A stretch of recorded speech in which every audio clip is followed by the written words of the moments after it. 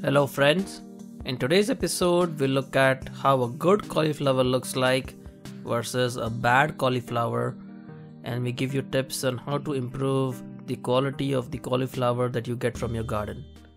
So as you can see here, we transplanted these seedlings in January, and cauliflower is a cool season crop.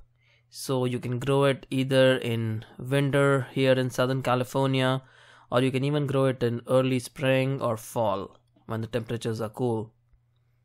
And for spacing, you can see that if you space your plants too closely, it does affect the size of the cauliflower that you get. So what you see here is pretty much the ideal spacing that you can get for your cauliflower. If you want to plant them farther apart, that's a good idea too. However, in one raised bed, I plant about 9 to 16 cauliflower plants, and that seems to work well. So let's go ahead and harvest a cauliflower that looks good. This will give you an idea of how your good cauliflower should look like. Now, if you want more tips on growing cauliflower, check out the video on your screen, and that has more tips on growing cauliflower.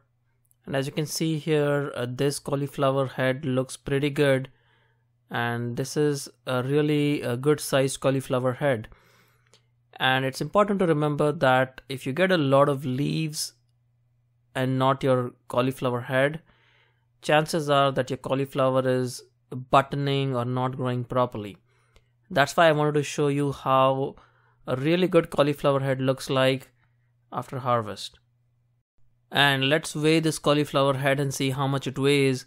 And as you can see, it's 4.2 pounds. Now at $3 a pound for organic cauliflower, you're looking at a $12 cauliflower head.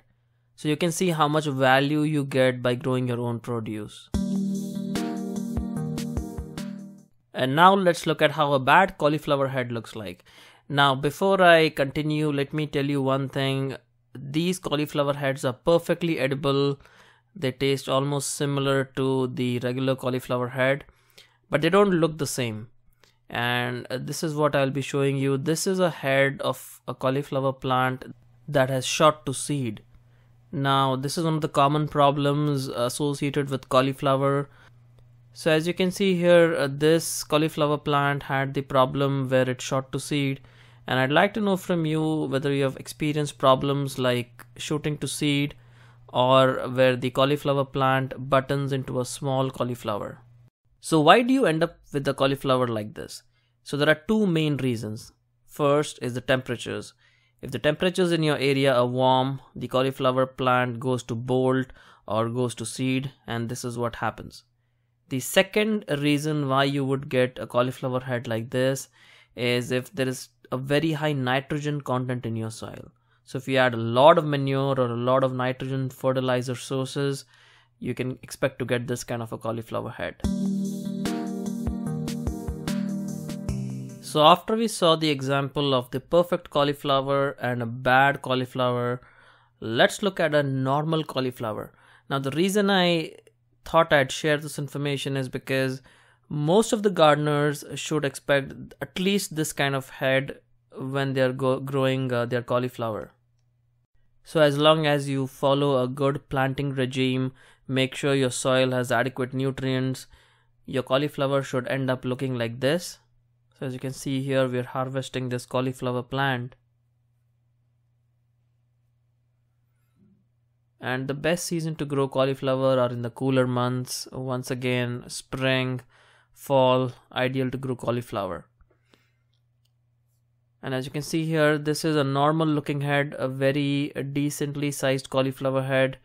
And this is what you would even see at your grocery store. So you should try to aim for this kind of a cauliflower. So that was our episode on the cauliflower harvest, where we saw how a good cauliflower looks like, how a bad cauliflower looks like, and how a normal cauliflower looks like. I'd love to know from you your experiences in growing cauliflower. So do drop in a comment, do give us a thumbs up if you liked this video, and I'll see you again soon. Happy gardening.